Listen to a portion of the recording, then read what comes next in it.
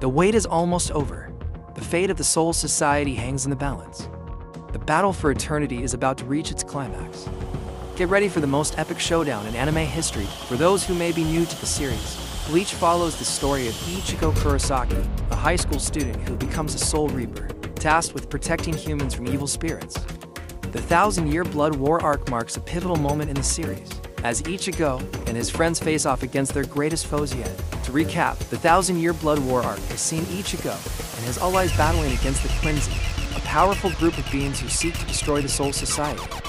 In Part 2, we saw the introduction of new characters, shocking betrayals, and epic battles that left us on the edge of our seats.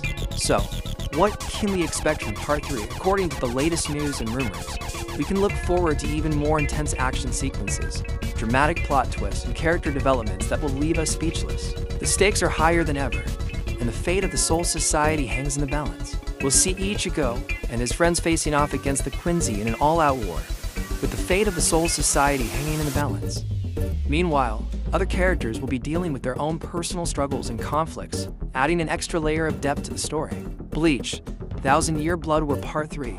The latest installment in the beloved series is set to debut in October, and we can barely contain our excitement. And that's all the time we have for today. With the release of Bleach, 1,000-Year Blood War Part 3 just around the corner, we can't wait to see what's in store for Ichigo and his friends.